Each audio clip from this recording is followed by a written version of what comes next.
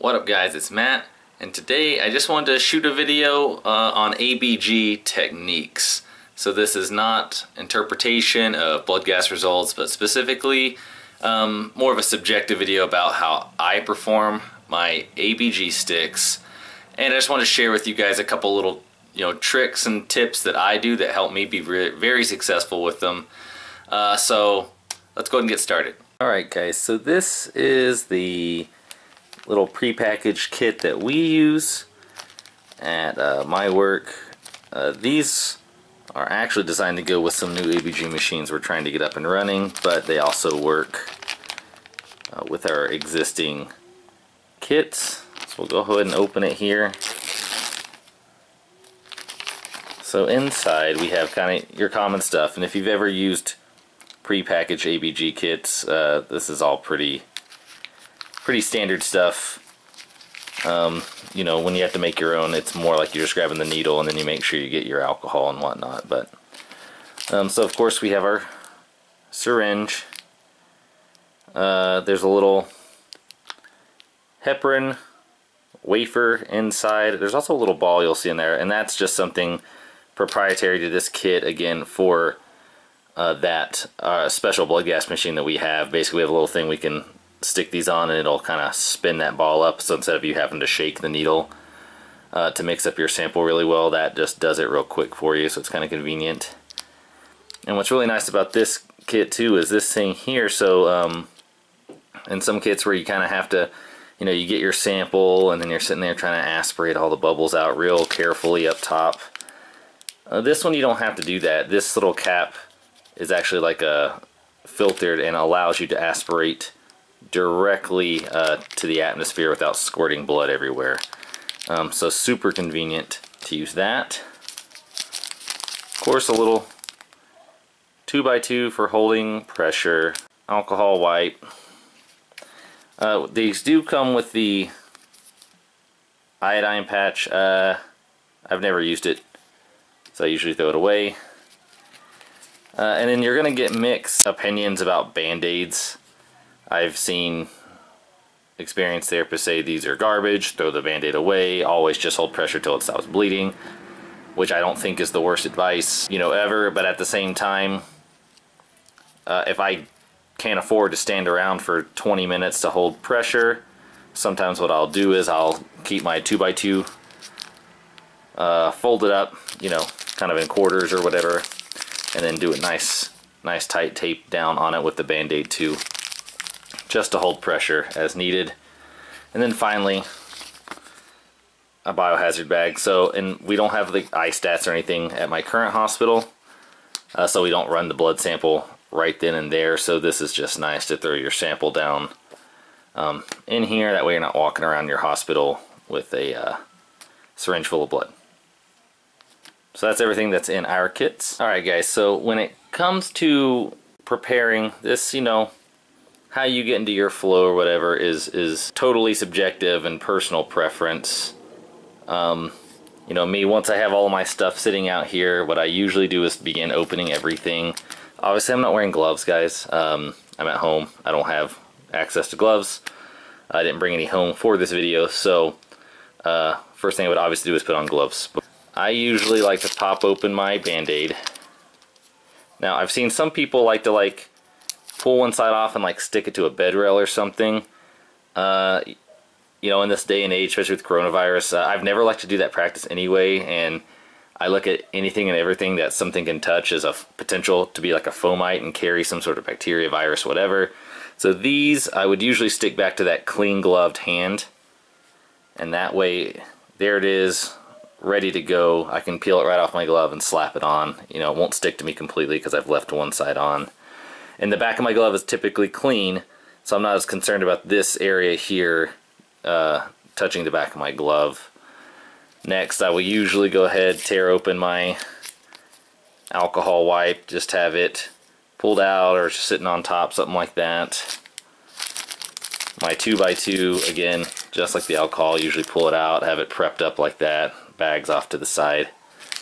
The last thing I typically open is my syringe, because before I've opened this, as I've kind of got my stuff ready, I've usually already Palpated for the pulse, palpated again, palpated both sides if necessary, trying to decide, hey, which one do you think is going to be better, left or right? You know, and especially on your awake patients, especially the ones who are afraid of needles, you don't be walking around with this needle out of its package. I don't know, it's just a little less intimidating when this thing's still in its package. You're not sitting there like, okay, let's decide. Of course, whatever side you decide on, perform your Allen's test, of course.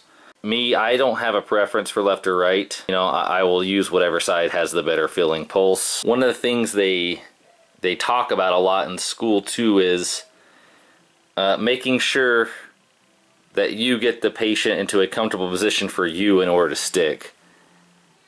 And if that means raising the bed up, you know, lowering the bed down, pulling over a bedside table or some sort of a procedure tray or something to get an arm, taping arms down. Absolutely, guys. Especially when you're learning, that is incredibly important to learn how to do that, to make sure you get real comfortable. Now, one of the biggest things I like to teach, and one of the reasons I'm really doing this video, is because I've noticed most people are right-handed, and so they prefer to stick with their right hand, and I guess I don't blame them. I'm right-handed, but I can stick with either hand, and that was one of the things that was taught to me, not in school, but actually as a new grad. Take the challenging ones. When you're going and you're on nights and your night shift or pulling those AM ABGs or whatever, absolutely try the most difficult patients. Try those patients who are on a ton of pressors or something, and they're going to be tough sticks. I would challenge every student out there to learn how to stick with your left hand as well. And the reason being because let's say you have a patient who has like a fistula in their right arm for dialysis, and so you can't use that right arm. They're a limb alert for any number of reasons on the right. So you're like, well, now I got to use the left. Now I've seen some students who will take the left, right, and you will pull the left all the way out, only to try to come and still stick with your right hand up that way. And nothing wrong with that, actually. If the patient is able to do that, then absolutely, if you're comfortable doing that, then do that. However, you're not always going to have the ability to do that with every patient. Fair warning. You can have a patient with any number of diseases that just cause any sort of like posturing or tightness, and you get a patient who's real tight and maybe their body's pulled in real close, and you don't have the option to take that right arm and lay it flat and stretch it all the way out and get it nice and relaxed and pull it way out so you can comfortably get it on a table and come in from that right. You may have no other option but to stick with your left hand. And I promise you, it is a skill that will pay dividends in the long run of your career. So with that being said, we checked our Allen's test right. Our Allen's test is great. They got good backup perfusion, so you don't have to worry about it. So again, this needle's capped, right? You would never pull that off, in my opinion, until you're absolutely 100% ready to stick them. Make sure you pull back. So usually we do 1 cc, okay? You could pull back a little more. That's totally up to you. Sometimes you can only get that much or whatever, that's fine. Pull back as much as you're comfortable trying to get. Now again, guys, for the sake of this video, I'm going to go ahead, I'm not even going to take that off. I'm going to go ahead and put the safety on this particular one up and lock it because I don't want to get stuck with the needle. So theoretically here now, our thing is ready. We're ready to go in and stick. We've prepared the area, right? We're going to stick them. We've prepared that area.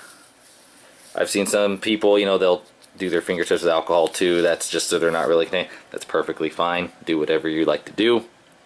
And then I always go back in and I palpate again, right? Make sure I got a real good landmark for where that pulse is.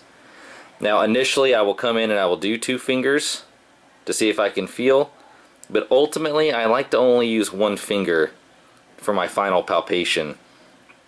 Just because I have a real strong pulse in my middle finger, and a lot of people do have strong pulses in their middle finger, and so sometimes it's easy to feel your own pulse.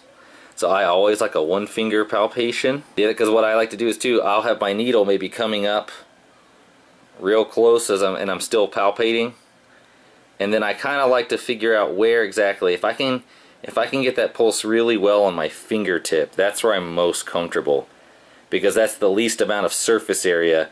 If I'm palpating and it feels like it could be anywhere on my entire, top section of my finger here, that's not a really, like, could it be here, here, here, here? It's a lot of potential for redirection.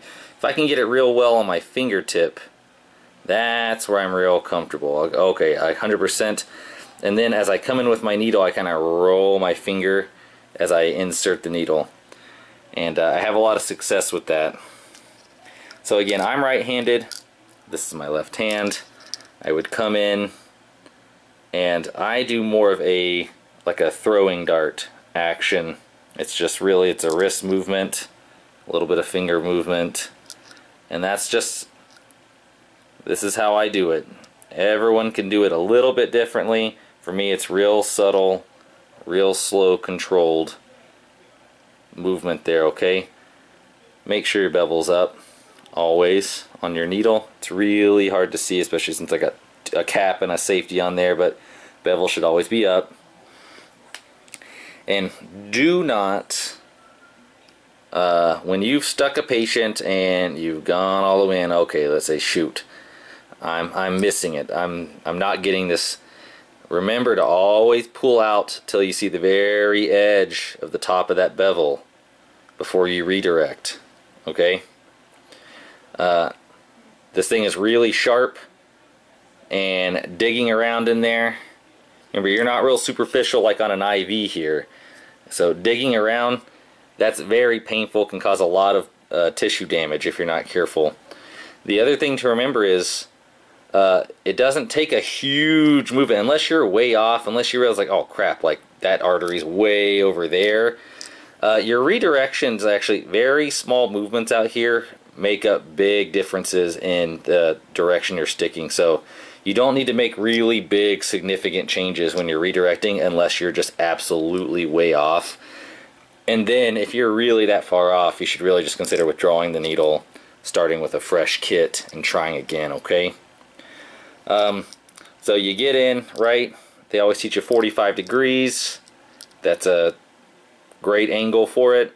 Pull out, you can withdraw, go back in, okay?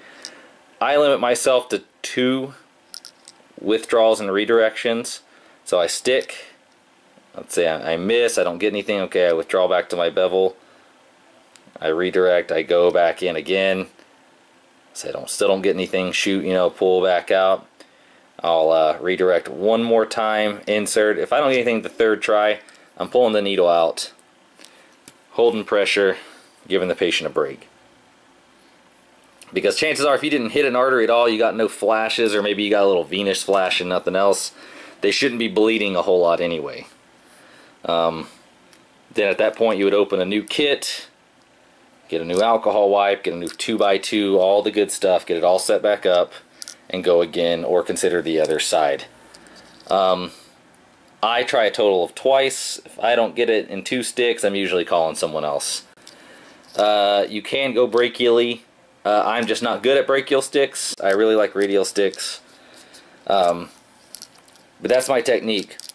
And again, I recommend that all students get comfortable using your left hand as well.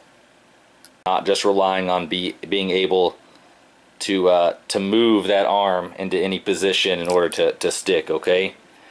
And I say that again just because you will run into situations where you do not have the option to get that patient in a position where you can still use your right arm to stick, okay?